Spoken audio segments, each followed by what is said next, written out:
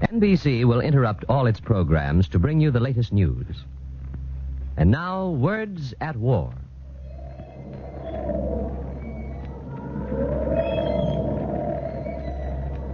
So that's what has brought you, Tom O'Meara. To the gallows. To the end of the hangman's rope. Was it worth it, Tom? Did you prove anything? I wonder if you could speak now. What would you say?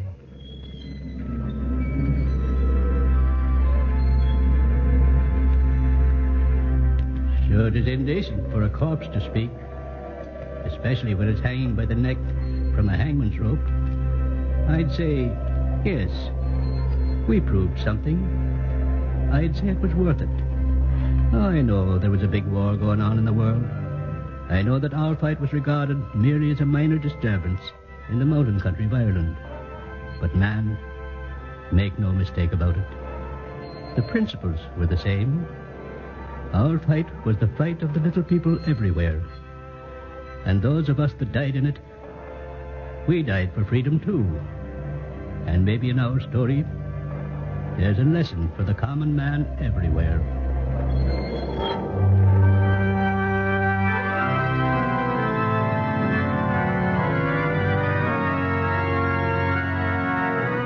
The National Broadcasting Company, in cooperation with the Council on Books in Wartime, presents another program in the widely discussed series Words at War, dramatizing the most representative books to come out of this great world conflict. Tonight, Jim Phelan's story of neutral Ireland during these war years, Banshee Harvest. Mr. Phelan's story is pure fiction. He makes no bones about that. But as he indicates in a foreword to his book, it is based on his own bitter experiences.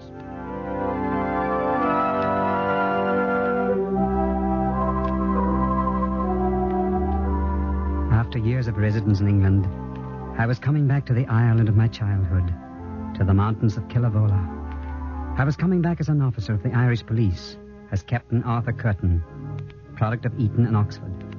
Coming to visit my uncle, Barry Muswell, a cattle rancher whom I hadn't seen for years. This was to be a holiday before taking up my official duties in Dublin.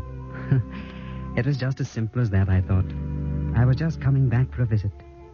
Actually, in this world at war, I was stepping back into another century. I trudged up the mountain trail and came to the crossroads. There was some kind of a meeting in progress. About 24 men were grouped around a speaker. A tall man with hair prematurely white. They paid no attention to me, so I stopped to listen. How long will you be going from morning till night, slaving and working your fingers to the bone? And for what, may I ask? I'll tell you. To keep the landlords in style while ye starve and your children go around in rags and tatters. Some of you with your scraps of land and the rest working as hired hands on the ranches. When will you be men and demand to be treated as men, not cattle? When will you take what belongs to you? True for you, Tom. You remember 22. Aye, Tom O'Meara. And 3 years in jail, too. Aye, Donnelly. Jail for you and the gallows for others.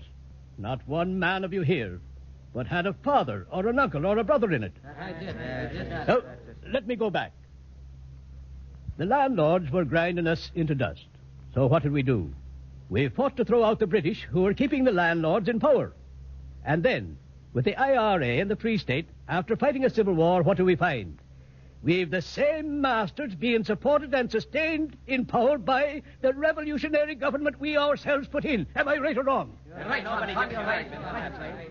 And today, we're as bad off as ever. We who fought a revolution to win freedom. And what are we going to do about it? They say there's a war being fought for freedom. Where's our freedom? Let me ask you that. Let me ask... Oh, you're at it again, Tom O'Meara. Inciting the people, is it? Well, there'll be no more of that, or I won't fire the next shot in the air. I believe that. Being a landlord yourself, you're not for free speech. I don't be believing in insurrection, and the like of you stirring up my workmen. All right, scatter now. Scatter, you gang of criminals, or by the name of the law, I'll... There you are, men. If you need the proof of what we've been saying, there it is. There you see. I've warned you, Tom O'Meara. Now I'll show you. Maybe this... Put down that gun, you... Why? Are you mad?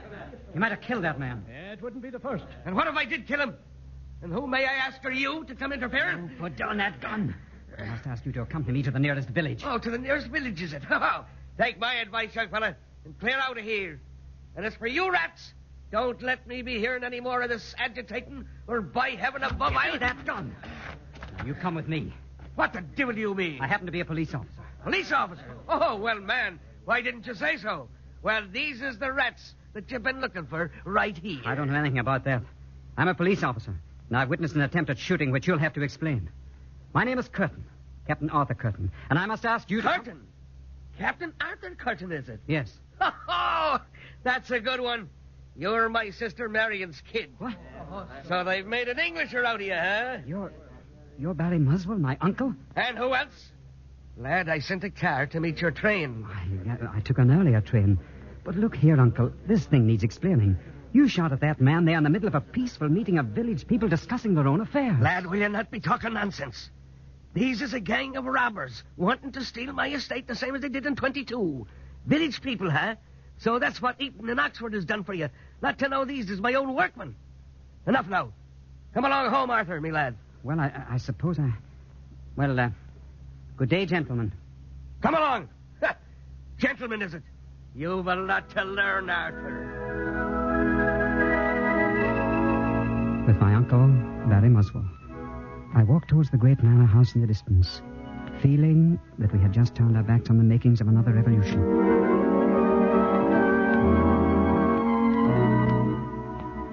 Shake hands with me nephew, Sir Morris. Arthur, this is Sir Morris Fernwort. He has the big place across the way. How do you do, Sir Morris? Welcome, Captain Curtin. You'll have a drop more, Arthur, huh? I don't have to ask Sir Morris. Thank you, Uncle. There. There you are. Well, sit down. Well, 'tis not a bad old world, and Ireland's not a bad old country after all, huh? Really?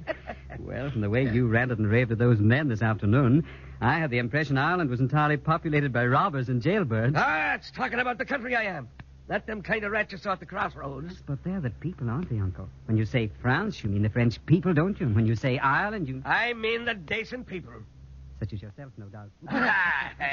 Have your joke, Arthur. But maybe Sir Morris will tell you what kind of rats Tom O'Meara and his gang are. Murray's got 5,000 acres, and the same murdering gang divided up his place during the trouble of 22. What about it, Sir Morris? Oh, it's quite true, Captain Curtin. Matter of fact, your uncle's account of things is rather an understatement. What did I tell you, Arthur? They did take my place in 22, and your uncle's and several others, too. Lock, stock, and barrel. But not without some reason, surely. It just doesn't happen. No one can make me believe that peaceful working men can suddenly turn into... robbers and murderers. That's what they are. No, Sir Morris, I can't believe Captain that. Curtin, do you know anything about Irish history? Naturally. But perhaps not recent Irish history. Well, if the peasants around here ever got to trust you, and I don't think they ever would, they'd tell you a few things. The landowners at one time were sustained by the British. Then in 1920, the Irish people got rid of the British and set up a free state. In 1922, a civil war broke between the Free Staters and the Irish Republican Army. The outcome was that the Free State gave us the backing of the law, just as the British had done. The IRA went underground, and it's there to this day. That's the gospel truth. Come, drink up. Aye. And so we have today the support of the very government the people themselves put in. And so the agrarian problem remains what it always was, is that it? The problem remains this. Two people can't own the same piece of land. That's elementary mathematics. That's your agrarian problem. Yes, but look here. Is it right that one small lot of people own all the land and the great mass of the people... They're robbers and murder and cutthroats, every one of them. Now, let's have a drink. Talk about some more pleasant things. I listened to them in amazement. There was a war going on in the world, a war about freedom and slavery. But to hear Sir Morris, my uncle, talk, you couldn't believe that this was the day of Hitler. I was eager to know more about these peasants my uncle called robbers and murderers. But as I walked along the mountain roads and through the village, the men avoided me. Old women crossed themselves, and the children looked at me with terror in their eyes. You see, I was a police officer. Then, on the road one day, I met her. You're Curtin, aren't you? Yes. And you? Constance Carberry. Oh, I'm very happy to meet you. I think I've heard my uncle mention your father. Barry Muswell had little good to say about Mulla Carberry. How did you know? They hate each other. But your father's a landowner. I thought the landowners hated only the peasants. You don't know my father. Yes, he's a landowner. But his sympathies are with the peasants. He pays them a living wage. What are your sympathies, Miss Cranberry? Not with Barry Muswell and his kind. I don't believe mine are either. No? No. Then why have you come here? Why do you become a police officer and let yourself be used by such as Muswell and Sir Morris and Prendergast and the rest of the landowners? Why don't you go back to England? Why don't you clear out? Well, right now I happen to be on a holiday. But when I start to work, I don't think it means that I'm against the peasants. Perhaps if I do an honest job, I can help them. How little you know. I suppose. But perhaps while I'm here, I can learn something about the peasants and their problems. You never could. Well, I'm going to try. They won't talk to you. You know, I almost believe you're sincere. I assure you I am. You really want to find out about the peasants. I do indeed. All right. They trust me, and maybe I can persuade them to trust you. Come on. We'll start right now.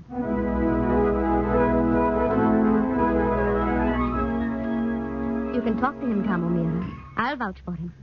All right, then, Captain. Here's what it is, and it's simple.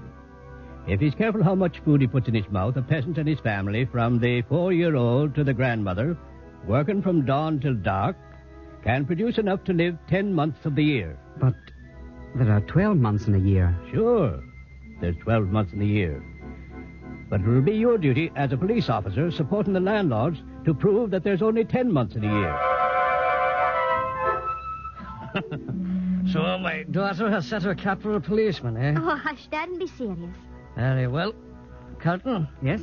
as you say, I'm a landowner. But here's the difference. I grow food and hire men and women and pay them. The others raise cattle. You don't need many men for that. Large profits and no risk. Just beef for countries at war, they say. That's ranching. And peasants rotting in hunger and slavery and craving a bit of ground to grow food. And with the guards of the ranches roaming around with their rifles to see that they don't get it. All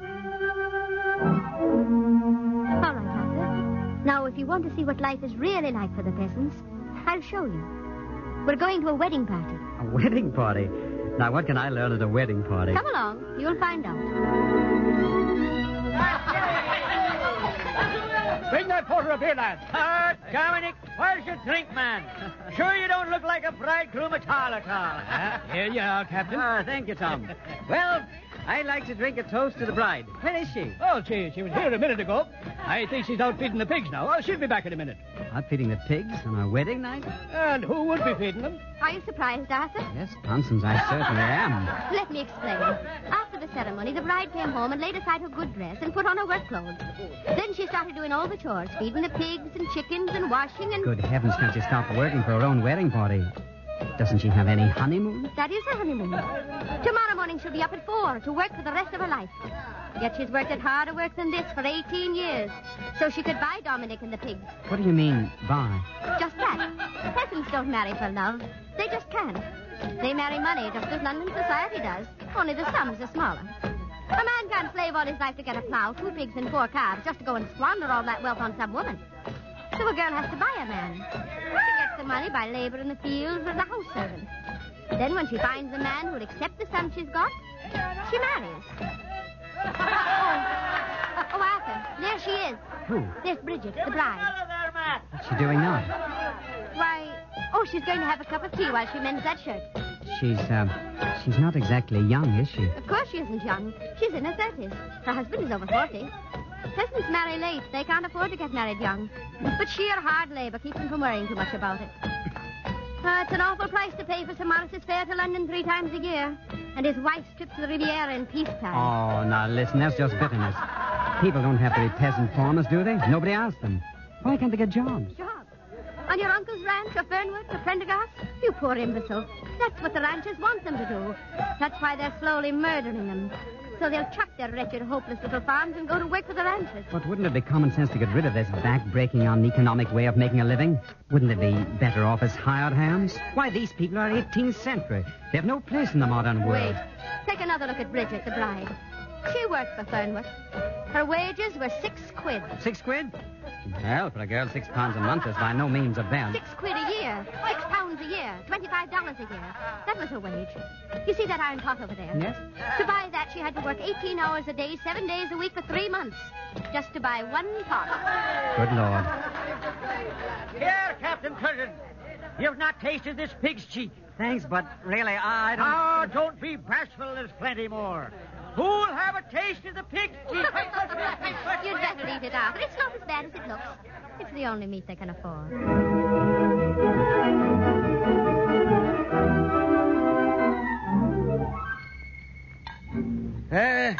Bit of the crusher, Arthur.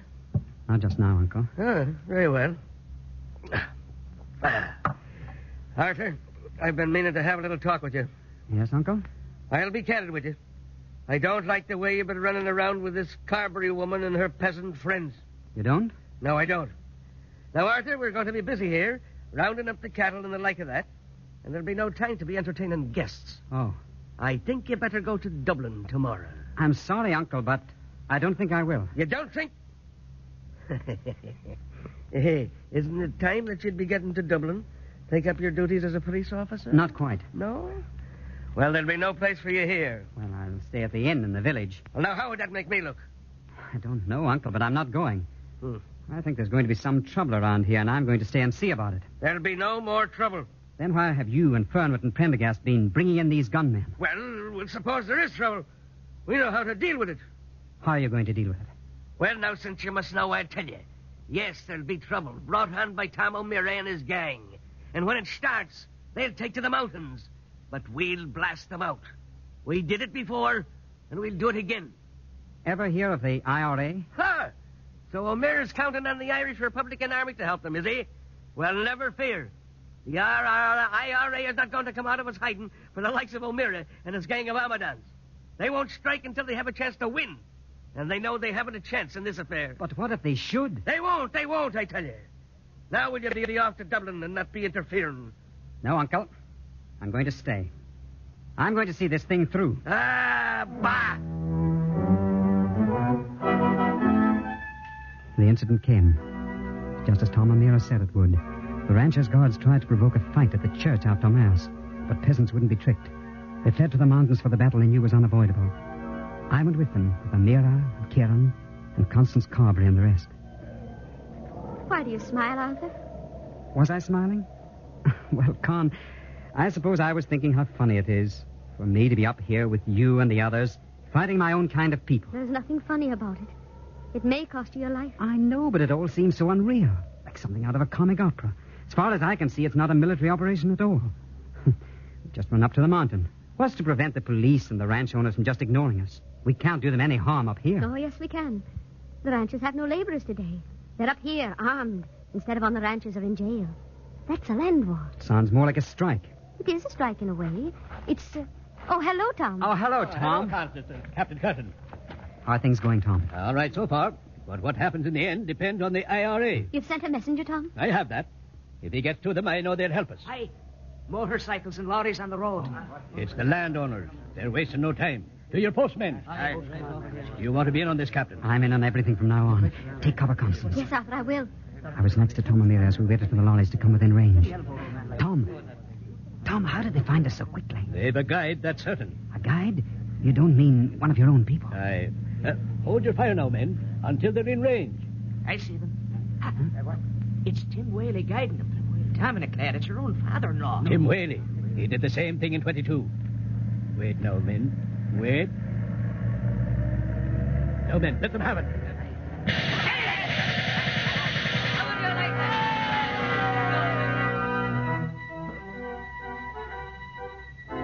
They got Dominic's father-in-law, turned back the police.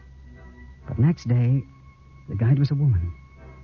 As we waited for him to come within range, everyone quiet but tense. I looked at the man next to me.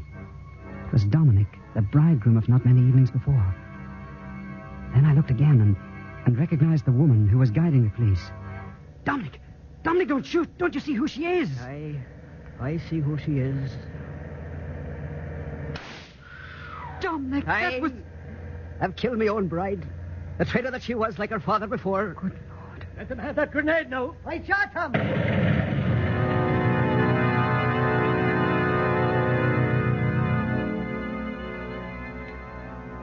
Well, Arthur, you're in it now. In it up to your neck. How does it feel to be an outlaw? Well, as Tom here would say, Constance, it's just a job of work. And so it is. Frankly, Tom, this whole thing strikes me as just silly down at bottom. Doing stunts like today's doesn't really force the government to your views, or does it? It's not the government. We have no real quarrel with Dev's government. They're trying to do right by the peasants, but it takes a long time, and most of the people is crooked. You mean misrepresentation? Huh. Perhaps I have more knowledge of that side than you. Begob, I wish you had, Skipper. You don't know the dirt of your own kind of people yet. They're cheating on us, and on De Valera, and on the English that thinks they're their friend. But, Tom, all this is just lunacy. I'm in it because I think you're right. But it's still lunacy. Why, you told me yourself that you people have been doing this for generations. Well, this is just one more generation. You haven't got a dog's chance. Oh, so you've been listening to that baby-murdering uncle of yours after all? No, Miss Constance. Captain Curtin is here with us, and that's enough for me. Not for me, Tom. Listen, Curtin. This isn't just one more generation. We'll win this time. Con, I hope you will.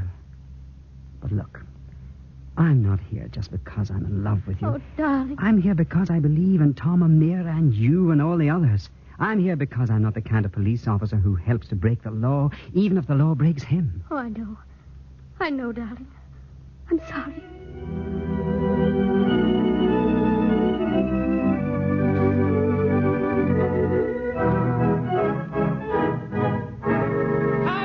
Tom O'Meara, they're here. At last they came, what Tom O'Meara had been praying for. They're here at last, 200 of them from the IRA. Are you sure, Bat? They got the password we sent them by the messenger, Oh, Tom. man alive, that's... Tom, we've got nothing to worry about now. They're fine, big-strapping men. Come on, Tom, the leader is waiting to meet you. They were big men, apparently from the west of Ireland, big and dangerous looking. They carried themselves with a military bearing and kept their guns by their sides at all It's a fine times. body of men you have there, sir. Fine discipline. Will you have a drop of porter? We never drink on a mission like this. I wish I could say the same for my lads. Look at them. Drinking their fill. Oh, but I suppose we've nothing to worry about now. No, not now, O'Meara. It's time to be turning in. I'll sit up a while, O'Meara. All right. Good night, sir. Good night. I wondered about these IRA men. Their military bearing, their discipline. It was most unusual for a band of guerrilla fighters. I was wondering when I fell off to sleep. What? What's this? You take off these handcuffs. What's the meaning of this? Take him outside with the others. Yes, come on. I should have known. At least I should have known that these men were professionals. Get over there, O'Meara. All right. But one question, please. Am I to understand that you're not from the IRA? We're the police. We captured your messenger. Oh, what a fool I've been. Tom, it's not your fault. Leave me alone, Skipper. Unless you can get a gun and plug me. A peasant leader. That's what I was.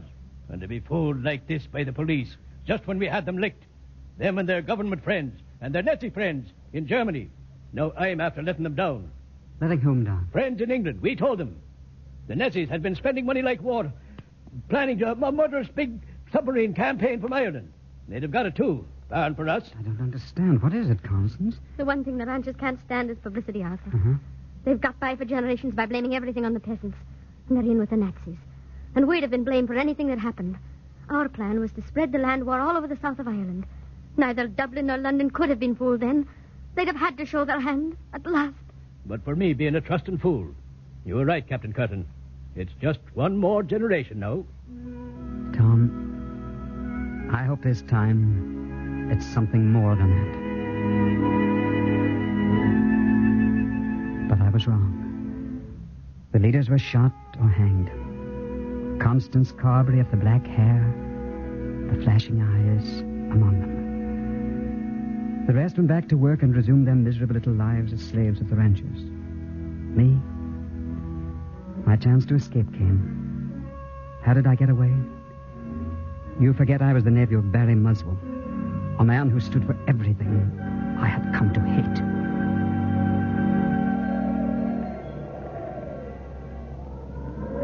You, Tom O'Meara, swinging at the end of the hangman's rope.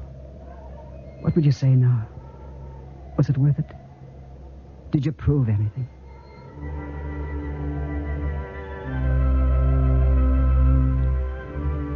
Tis indecent, perhaps, for a corpse to be speaking. But yet, maybe we did prove something. To be sure, our fight took place in an obscure little corner of Ireland. And the stakes were small, as you would measure them on the outside. And sure, there was a bigger war going on in the world. But I'm wondering if the issues were just the same. The common man struggling for the right to earn a decent living, to raise his children as he saw best, to send them to school, and to hold up his head as a free man. Maybe we didn't prove anything, except that it was worth fighting for, even though we lost. And to all the people like us throughout the world, let me say, keep up the fight, for someday you're going to win.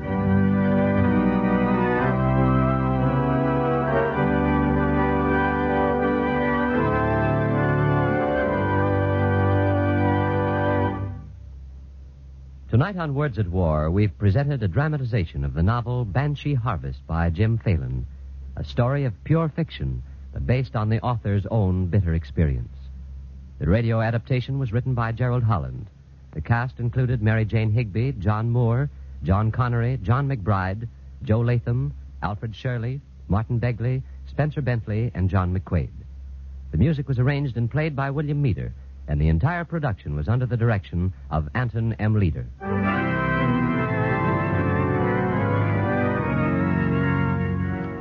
Next week, Words at War will present the radio dramatization of that important and controversial book, Full Employment in a Free Society, by William H. Beveridge. This series of programs is brought to you in cooperation with the Council on Books in Wartime by the National Broadcasting Company and the independent radio stations associated with the NBC network. John Patrick Costello speaking. This is the National Broadcasting Company.